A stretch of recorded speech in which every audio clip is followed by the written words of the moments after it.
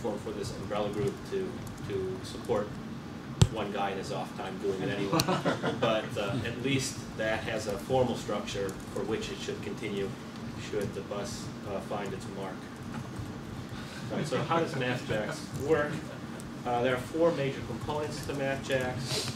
There are what are called the different jacks, and I think of this as sort of like the speakers wires, jacks, hooking one wire into another, or the game of jack where you're picking up several different jacks at a time and putting them into a little bag. So these jacks are input jacks, are things that take input from the page. Currently we have two. We have one for tech notation and one for MathML notation. There's nothing stopping us from doing any, for example, ASCII math notation or mathematical notation or any other kind of a notation. The framework is there to make your own input format or input processor for this called a jack and use that. There are different output jacks. One is the HTML CSS one, which is the one that gets used if you don't have MathML support. It'll also output to MathML directly if the browser supports it. And there's a new one that you are the first people to get to see. That's an SVG-based output jack, and there's some real advantages to that I'll talk about when I show it. And there's an internal format, which is MathML essentially in JavaScript objects, plus a few very small adjustments to add a few features that tech had that MathML didn't have. So the goal was to continue to produce what was essentially tech output.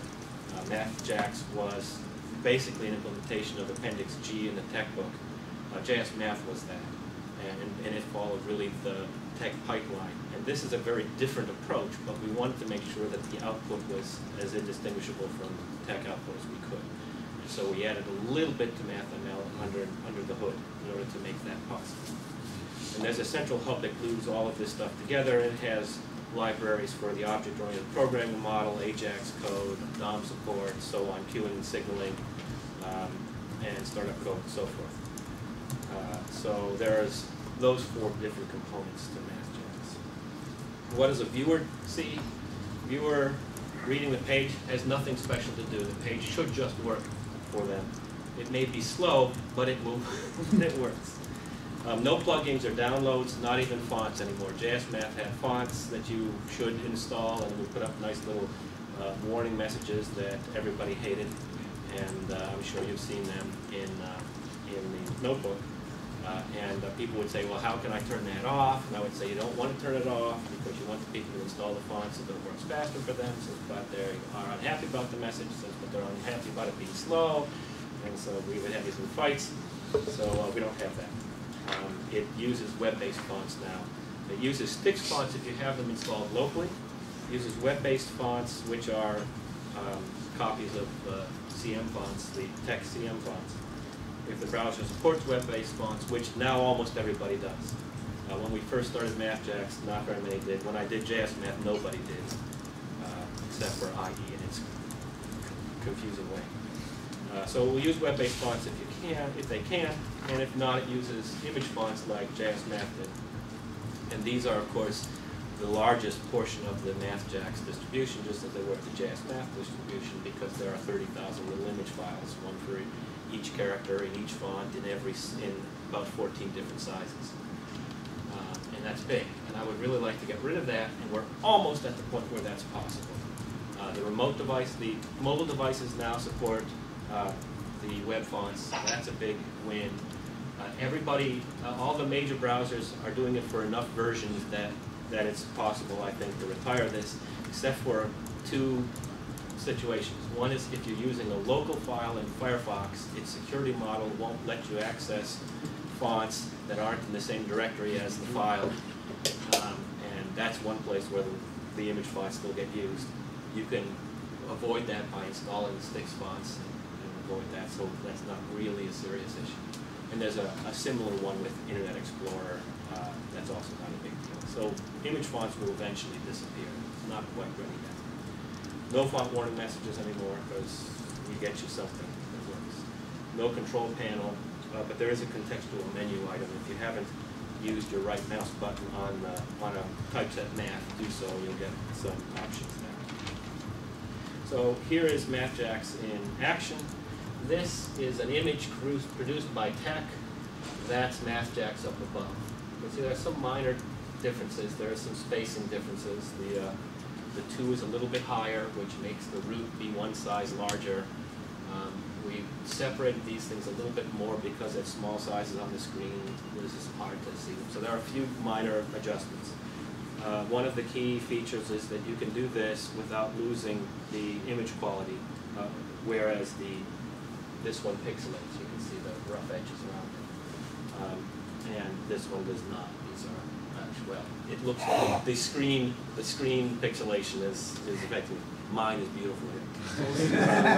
I'm sorry? Using the web fonts? This is the web. Well, these may be the local versions, but if I do the web fonts, it will be the same. What did you use to get the image? Was that DVI? It was just DVI PNG or something. I made it long ago, and I don't recall. Right. You'll also see this if we were to print this. If I just take a PDF version of this, so that's a scaled version. All right. We open this in preview. Here is this one scales very well, whereas it's not on the page. Sorry, let me reduce this. I'll make sure I can have the image up there as well. The image version of this, if we scale this up. All right. Oops. I don't know where that went. Printed someplace. But if we scale this one up, this is the images, and of course they're bad for printing, whereas the ones that MathJax produces are nice. So those are some of the reasons why you would prefer to use MathJax if you can. All right. Here's a little test lab where you can come in and experiment with various tech code. You type tech code here, you hit typeset or hit return, and it will produce new math there. I've got a couple of examples in it. So here is MathJax producing this stuff. If we changed the code, made it to whatever it is here, and re-typeset it, it should look. So you can experiment with math and see how it looks. There are a couple of controls that let you change. For example, this is requesting local tech fonts. We could look at it using the Stix fonts. Here are the Stix fonts. I personally prefer the look of the tech fonts, probably just from familiarity. But the Stix fonts are there. This is the web-based fonts. Web-based fonts there. So that should look essentially the same as this. We could say don't use any fonts and don't allow web fonts, and that's the image fonts. So it's pretty close for all of them. Let's put these back. This lets you select what output mode you're going to use. I could put native MathML, but of course Safari, which I'm running, doesn't have it, so it would not produce anything. But I will show you the SVG one. This is the SVG output. That's now an SVG image. All of the letters are done by paths. One of the reasons to do this is that if you look at the timing for this one, 0.007 seconds, if you go back to this one and look at it, it's 2 or 3 times faster in Safari. In Internet Explorer, it's 5 or 6 times faster for a single equation, much faster for a page with multiple ones. When you do SVG, there's no fonts in that. You're actually filtering every character. That's every character but that's how SVG fonts work. Okay. SVG fonts are that way, although they would be integrated a little bit more with the text system than this is. But there's no speed loss to that. In fact, it's a speed gain for technical reasons. If I do this with fonts, I have to ask the browser about the size of everything. And in asking for the size, it has to render the page to figure out where everything is. And this is why Internet Explorer is god-awful slow, because not only does it render the page, it renders the entire page, not even just the little piece that I've told it and isolated off in a little absolutely positioned thing, which is all that will change the entire page. So it makes it polynomial in the number of equations you have on there. This will not require that because it will not be asking the browser to remeasure anything. So that's going to be a big win for IE. IE 9 supports SVG, so we can look at it here. If I can bring this down. So here is an HTML version of this that's being typeset in, around 0.09 seconds. And if we go to the SVG version, the first one will load the libraries and things. That'll take longer, but here it is doing it at 26, 33. You can't really see that. 26 or 28. And so that's substantially less for this one equation. The more complicated it is, the more the savings are going to be. The more equations are on the page, the more the savings. So I think this is going to get us a substantial increase for Internet Explorer. Can you still click and see the underlying LaTeX when you use SVG? At the moment, the menu stuff isn't hooked into it. It's still in process, but yeah, you'll get exactly the same. Nice. Yeah. All right, go back to this one. You can see the MathML here. This one actually has a display directly for it. So this is what the tech was converted to in order to produce this. So at least that's one place you can do tech to MathML conversion if you want. All right, so that's something you can play with. We've got a bunch of examples here, complicated things with a lot of nested fractions and so forth. If you turn it on to the SVG, there is a slight difference in the quality. The anti-aliasing in SVG is for image type anti-aliasing, and font anti-aliasing is slightly different, and it's not quite as clear, just a shade, and there are people who will complain about that. All right, so that's the lab. What is the tech support? MathJax tech input implements nearly all the plain tech math macros, but not things like stretchable glue or rulers or low-level box commands and H-line and those kind of things. It does them at a fairly high level, not all the underlying. It doesn't have all the programming ifs and all that stuff. It does some of the standard tech macros, but of course there are a huge number of packages for LaTeX, and I don't have them all, but it does frac and square root and so forth. And the environments like the AMS environments for gather and split and align and so forth. So all that stuff is there. Some extensions to get you access to things in the web page. So, for example, you can ask for any Unicode character, even if it's not in the fonts that MathJax provides. You can access things like CSS IDs and so forth on parts of the equation, color, that kind of stuff. There's a complete list of the macros if you care about that. How to use it. In your pages, you first load MathJax.js via a command like that, a script command that says load MathJax.js. For those of you who have looked at MathJax early on, we've changed the way the configuration is done. You now add a config parameter onto here that loads a configuration file. We provide a bunch of pre-configured operations that include a lot of the code, so there's only one file to be downloaded instead of a lot of little files. So this one is the one for tech that has the AMS stuff built into it and uses only the HTML output. In your page, you include stuff just like it would be in tech. Here, we're using the / open paren and the / close paren delimiters, which are the LaTeX delimiters. You can use the square brackets for display mode math. You can also use the double $signs. Single $signs are not enabled by default because single $signs are used too much in text, and for people who are putting this up for blogs and wikis and things, you don't want to have somebody saying, I spent $12 on this but only $5 on that. You have the stuff in between those two $signs show up in math mode without their thinking about it. So the $signs are off by default, but you can enable them if you want.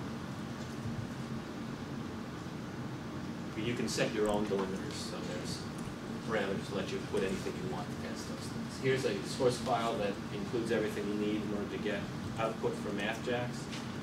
And this is the result. Oh, sorry, I thought I had the result of that here. I guess not. Sorry about that. I'm sure I have. I must have forgotten to link it in. All right. You'll see others. So here is a, oh, it was essentially the example I had earlier. The combined configuration files are somewhat new. There are 4 pre-configured ones. One is, this is the kitchen sink one. This includes the tech input stuff, all the AMS stuff, the MathML input stuff, and the HTML and the MathML output, and it'll pick whichever one your browser can support. So this is kind of like as much as possible gets loaded for this. So if you don't know what you're doing, you load this one, and whatever you try should work. The tech AMS one does not include the MathML input stuff, and it doesn't include the MathML output stuff. This is for guys like the AMS who want it to look like tech. They don't want it to run a MathML output in Firefox because it doesn't look like tech. It's true. So that's one that forces the tech output. Here's one that uses MathML input but doesn't load all the tech stuff. But it does do the choice for MathML input or output because not everybody supports MathML output, so you really want to be able to support everybody. There's an accessibility one. If you're interested in accessibility, talk to me, and I'll tell you about that. All 4 of these come in 2 flavors, a plain and a full version. The MathJax is designed to load pieces on demand rather than having to load everything up front. And there are good reasons for that and bad reasons for that. It has it has advantages and disadvantages. Its advantages are that the initial load is less. If you're on a page that's not going to use math, you just load MathJax and it says, oh, there's no math on the page, nothing else gets loaded. But if you've got math on the page, it has to then stop and download a bunch of the stuff before math shows up. And some people are unhappy about that. But if you say, okay, I'll load everything up front, those people who have it on a blog or something that only uses math once in a while say, oh, all of my pages load really slow because your MathJax is too big. And so there's a trade-off. It depends on what you want to do. If you're on a site that has a lot of math, most of the pages have math, load the full one, because that will be one file that gets all of the stuff you need at one time. That's faster than going out and getting a whole bunch of little files one at a time. But if you're going to be using a wiki or something that only has a few pieces of math in it now and again, use the plain version. That loads the smaller amount of it and will download pieces as necessary. So there's a trade-off for those. They're described more at that link. Configuring MathJax. There are a bunch of ways to modify the configurations that we have. There are a lot of options for how you can change, like turning on and off the $signs. So you can configure math in the MathJax in the web page itself. So the way you do that is by including another script tag in here, but not an honest script tag. This is a script tag of type text x MathJax config. And this will not get run automatically by the browser. MathJax will look for it later and run it at the appropriate time. If you had this script in here before MathJax was loaded, you couldn't call MathJax to do its configuration. It couldn't do the things it would need to do because it's not there yet, it hasn't been loaded. And if you load MathJax first, it's going to start working before your next scripts run. And so your configuration wouldn't show up at the right time. So we solved that by having a script tag out here that you put in first that doesn't get run, and MathJax will find it and run it at the appropriate time. You can include any of the configuration parameters in the described in the default parameter file. Any JavaScript code actually can be run there, so you can set up macros, perform customization. So complete list of the configuration options are on our website. So here's what a configuration that is inline looks like. This is the script of type text x MathJax config. MathJax hub config is a call that puts things in for MathJax to work with. Here we're configuring the tech2jax preprocessor and turning on the $signs and leaving the slash parens as well. And we're going to process escapes so we can put slash $sign to prevent the $sign from being used as a pointer. We're still loading the other config file here, and that stuff is getting done after this config loads. That modifies the configuration. Here I've changed these over to $signs, so now this would actually display properly. You can put your customization into a local file. You may be interested in doing this with Sage, for example. If you were linking to our service, our CDN, our cloud server, but you wanted to have local customization. You can't modify the files over on the cloud server, but you would like to adjust their results. So you can create, well, in this case, this is one where you're hosting your own server. You modify a file in the config directory, say make a local.js file, put your configuration commands in that, end it with this command that tells MathJax it's done, and then add a second parameter onto the call that configures MathJax. And I'll show you that in place. Here is the local config file, and then this is the modification. You add comma local onto the end of that, and it will pick up out of your config directory the thing local.js and run that after having run the tech AMS. So that would modify the predefined ones. You can do this even with the CDN if you're using that for the main distribution. In this case, you create a file somewhere on your server, someplace that you can serve this out. Put your configuration in that, and that with the load complete command. Here you have to actually give the URL you're going to be using to access this file. The other one, if we go back to the previous one, there was a shorthand here. This MathJax part says the server that I'm getting MathJax from. That's no longer the server you're getting MathJax from. You're getting your local configuration from a completely different server, so you have to specify it explicitly. So there it is. And then you would include that. Here is a source that loads from our CDN the latest copy of MathJax, configures it with that tech AMS one, and with your custom one. So that's a way that you could allow people to use our server, but still have your own customization. I know there's a lot of configuration possibilities. I'm going through this because you are technically blind people, and I want you to know sort of what the possibilities are. Finally, you can make a completely custom configuration like you could with JSMath. There's a default file, config default, that has all the customization parameters in it, and then just use config equals default, and it will go out and get this one. Then you can load it when you load MathJax.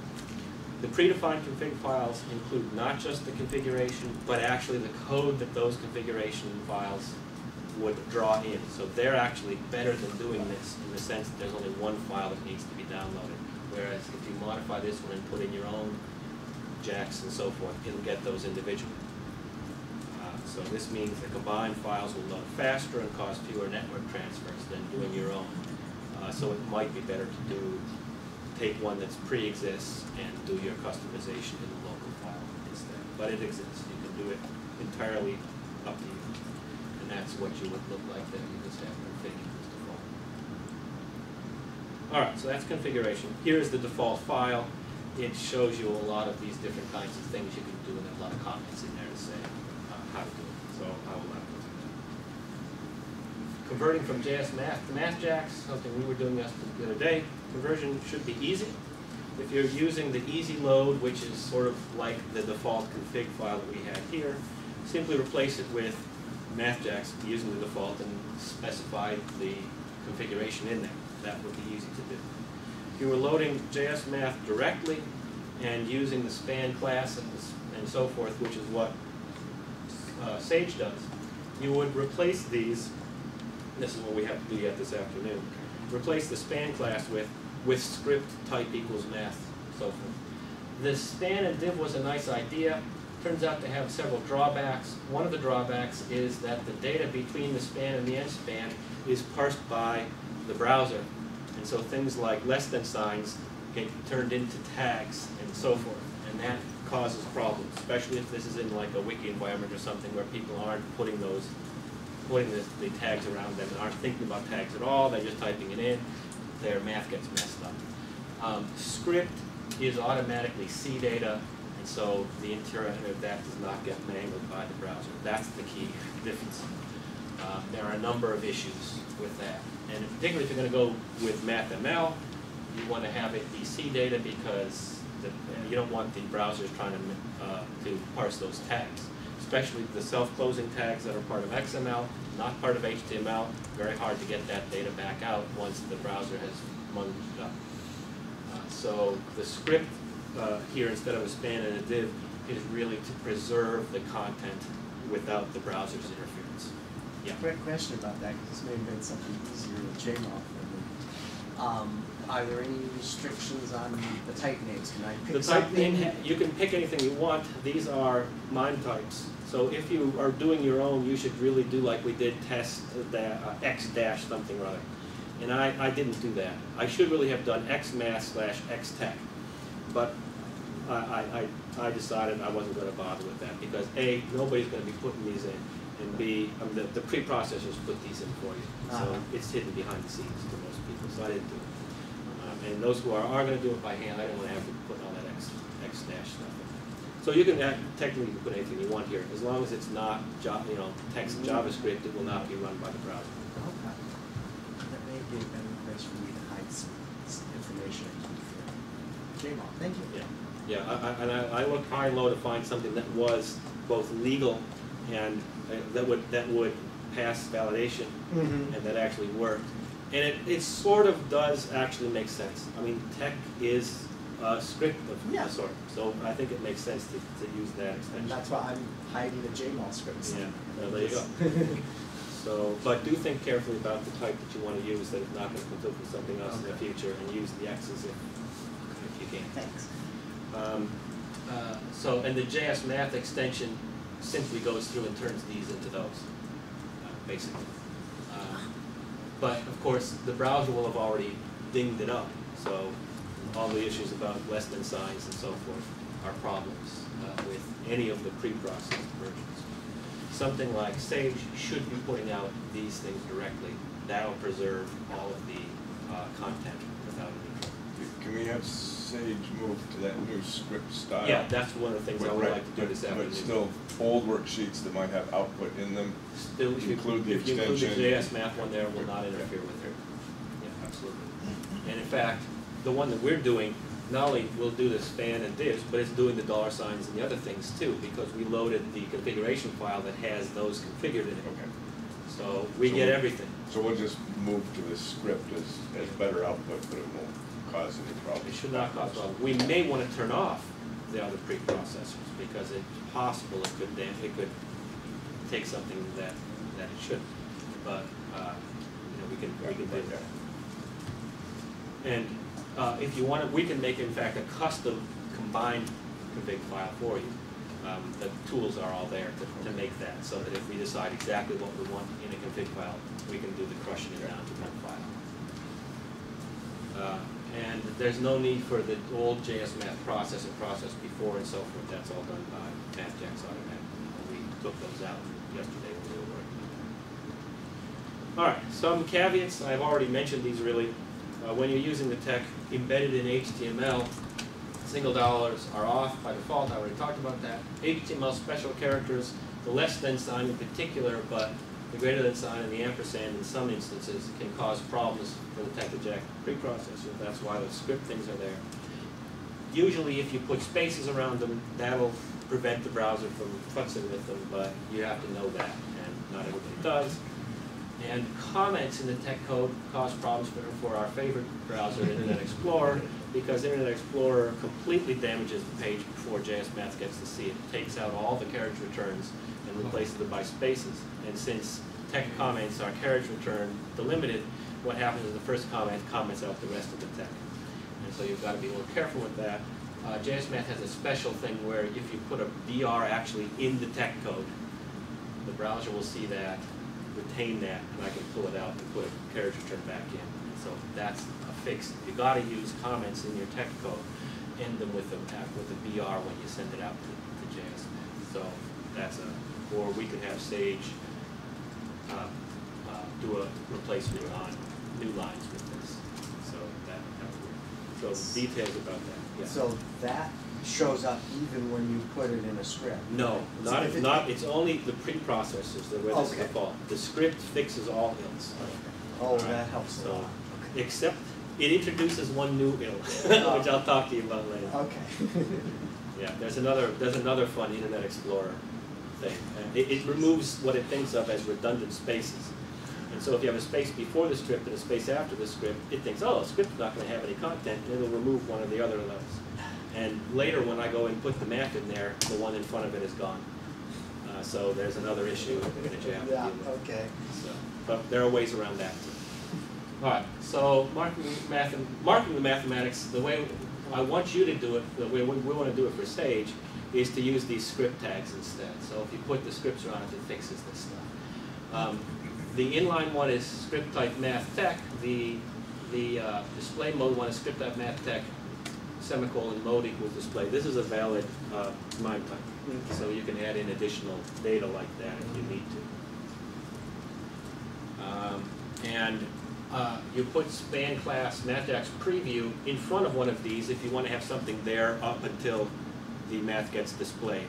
This fixes the space problem if there's non-space, if there's actual content there. And it doesn't have to be anything to do with the actual math. It could just be the word math. And then you'll see math, math, math, math, math, and eventually those will all get turned into the actual math. So Okay. that's a way around that. All right, so here's an example that has a raw configuration here that I load the input jack, the output jack. There's no preprocessors involved here at all. This is the sort of minimal MathJax configuration. I'm using tech input, HTML output. We don't pass it a config in this case because the config is there. And here is the script preview. I've put the same equation in as what's going to get produced. The script type math tech. This is an inline one. Script preview. I just put the word math here because this is a longer piece, and that's to show you it doesn't have to have anything to do with here. But it could be, for example, an image. If you had preprocessors that were producing images, you can have the image there and have MathJax come along and take it out later. And put one in that's clickable and scalable and all of that. And then this one is the mode display version. All right, defining tech macros. This is something you all are going to want to do. You can include new macros in the configuration. Each of the different components gets its own configuration block. Here we saw earlier a tech to JAX configuration block. There's a tech configuration block. You can just put these all together in one big configuration. And tech has a macros thing, and in there is RR gets replaced by /BFR in braces. Bold is BF number 1, and it has one parameter to it. So you can add in macros that are just like /def type macros, as long as you don't have a template. If you had a def that had other macros as part of the template for it, it's harder to do. There's another way to do that. But this is for the simple, just a bunch of parameters passed to it. And you can put as many of those in as you want. Other options for the tech input are linked there. It's also possible to register hooks into MathJax to hook into various actions that are being done. For example, extensions are loaded as needed. So the AMS math environments may not be loaded initially. They come in later. If you need to modify them in some way, override one of those definitions, you can't do it up front, because when that gets loaded in, it'll wipe out your modifications. So there's a hook that you can use to get to that. So suppose we wanted to redefine the quadruple integral symbol to actually use the Unicode code point for that. The AMS macros actually define this as macros, and it builds it up. But you could actually call on the code point for it. Here, we would do a configuration that includes a different command, MathJax register startup hook. I'm clicking through it, yeah. This is the signal that's being waited for. Tech AMS math is ready. When AMS math gets loaded, this function will get called, and we get the input jack, and we call the tech macro command to replace this with that. Okay, so that would override the macro that was in that package. And there are lots of different signals for actions that go on. They can happen sort of in arbitrary orders. So to synchronize with MathJax, one of the ways to do it is by these hooks. MathJax provides many signals. Here's documentation about signals and hooks. Here's a live example of monitoring the signals that are going on in MathJax. Here's that page with the quadratic equation. This is the signal history that has gone. This was built as the page came in. If we reload it, well, it's too fast to see it, but we're configuring. This is a message I put out actually in my configuration here to say, here I am. The onload handler started here. We're loading JAX and extensions. The JAX and extensions come in asynchronously, so you can see that the beginning and the ends are intertwined. Typesetting is occurring. The processing is getting started.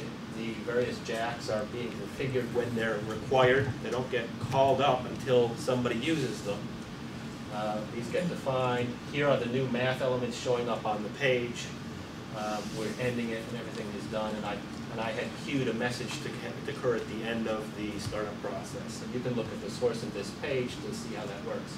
I also made specific hooks for new math messages and said new math element 1, element 2, element 3, and that was the tech code that was there. And these are CSS IDs that I could go and grab the HTML from those if I needed to, or modify it and stuff like that. So there's a lot of stuff going on behind the scenes that you can hook into to make things more interactive if you need to.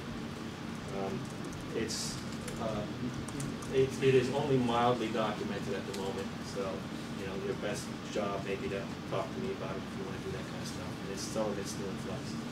But MathJax has this kind of API. It has a much richer API for interaction than did JS Math. It has calls for processing, reprocessing the page, and individual equations in the page, and changing the content of an individual equation, locating the equations and stepping through them, updating, replacing them, all these signals and cues and callbacks and so forth for synchronization. And this is critical stuff because MathJax does all this loading of files, which is asynchronous. And so if you just make one of its calls, even to typeset something, that may be an asynchronous action because it may be that that equation uses a feature that's not loaded yet.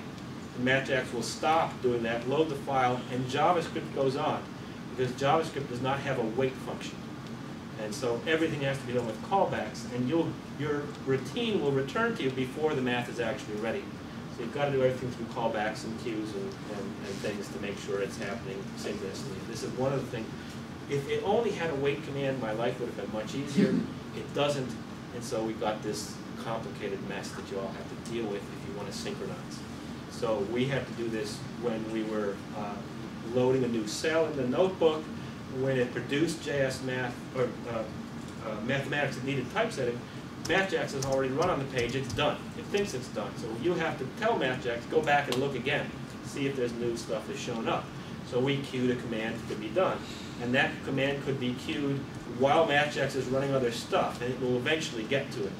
But our call returns immediately, and we go on to do other processing before the math is done. So you've got to queue these up so you don't clobber something that's happening with MathJax at the time. So it's a complicated and somewhat subtle thing, and I have to look it up all the time when I am doing it, and it's always harder than it should be.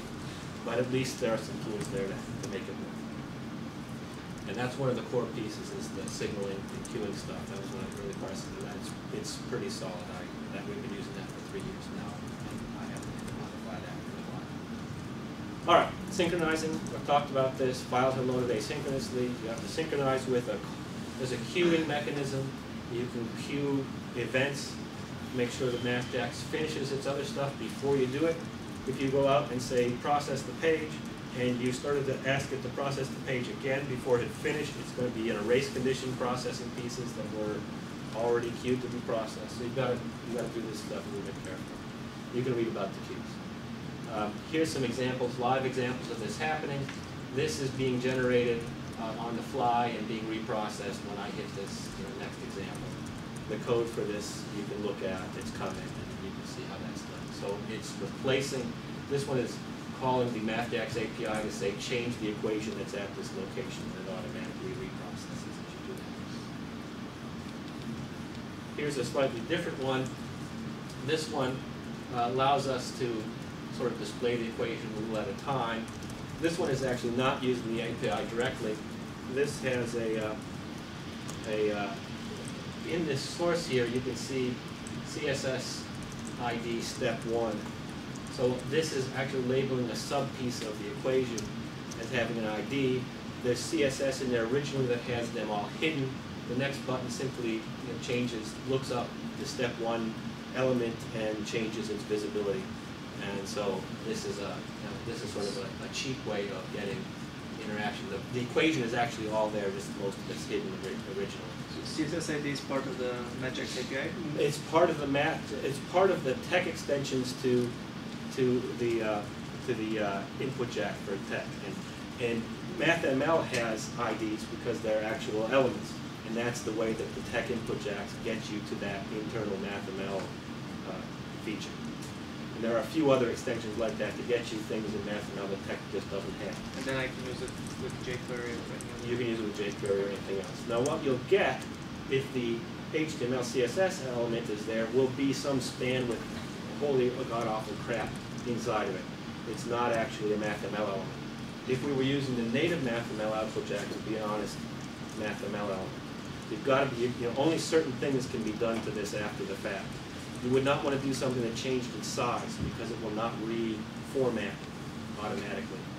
If you're going to be changing the content of the math in a way that changes its layout, you should give it a new text string and have it reprocess it.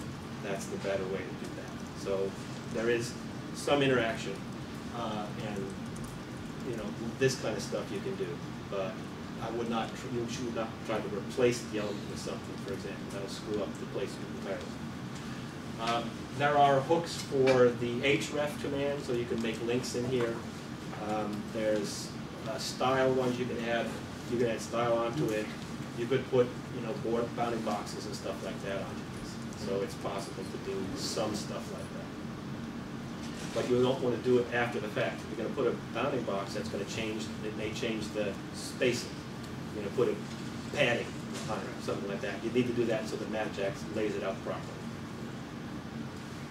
But yeah, there's some of that. And we still need to work on that. People are interested in doing the dynamic math and want to work on figuring out what do we need to have available. I'm not entirely sure what all the things should be. All right, MathML is the other possibility. You can use MathML for the input. Just include the MathML in the body of the document. No special delimiters needed.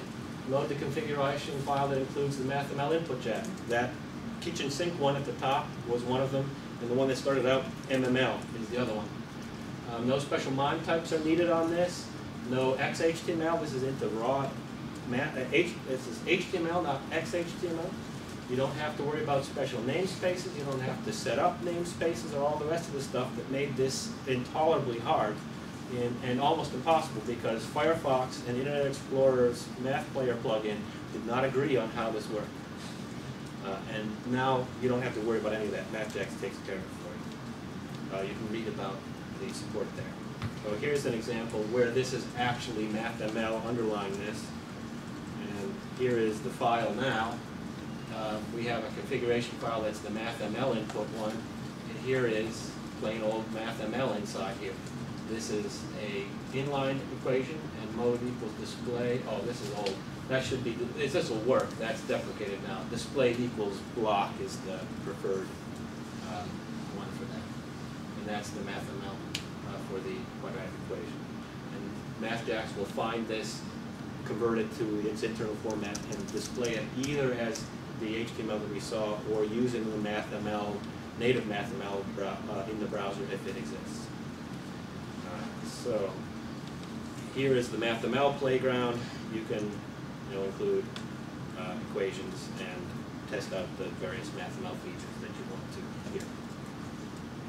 Again, you can switch the mode that it's in, the SV. This could be done in SVG or the native if we wanted to. Let me show you native output in Firefox. This is Firefox. That's the HTML output, and here is native MathML output. So that's passed through that'll be a lot faster. I personally find it somewhat uglier, and Firefox's implementation of MathML is not complete, and it has bugs, and a number of things are not so good here. So if you want the speed, you're going to be trading off some of the quality to do that, and some of the consistency. If you want to have your page look the same for everybody, you choose a configuration that uses the HTML. It's slow. People can still switch using the contextual menu item if they want to, override what you've done. But that's the trade-off people need to decide about. Do you want the speed and less precise possible issues of errors in there, or do you want the highest quality rendering you can get? All right. Caveats for including math, ML. There are just like the you could include the MathML inside script tags and solve all the problems. But if you're using the preprocessor like we were in the page there, where the MathML is just raw HTML, really, you do have to be careful. One gotcha is the self-closing tags in MathML need to be made into begin-end tags, because the browsers do not maintain that little slash you put at the end. It'll just have an open tag, and then a bunch of stuff will become a child in that element. And it really messes it up. So you've got to be careful. It will process it, but it'll produce the completely wrong DOM. So you don't want to say m space with 1m close. You need to say m space with 1m close. Now I've got some heuristics in there to try to undo the damage. So a lot of stuff will work if you just paste this in anyway, but it's not guaranteed, and there are a lot of places where it screws up. So don't use it.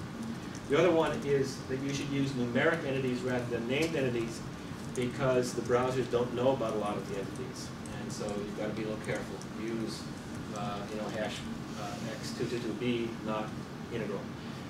MathJax has a table of those things, but the browsers are inconsistent about how they treat these. These will get processed before MathJax gets to see them. In some browsers, if you had, for example, not in, they will see the and not and turn it into a not sign and leave the in out there, and MathJax will not see an entity because it's been partially translated already before MathJax gets its hands on it. So don't use the named ones, use the numeric ones for safety's sake.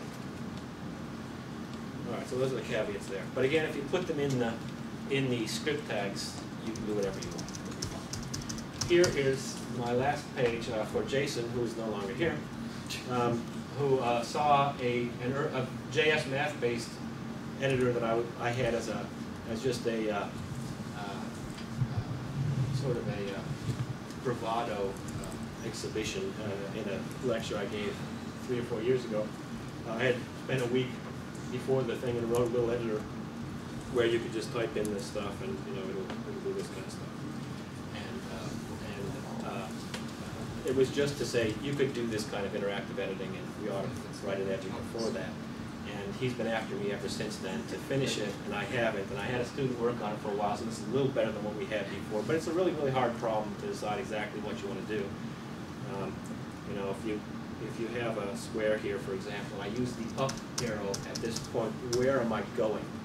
Am I going into the square? Am I going into the line above, and so forth?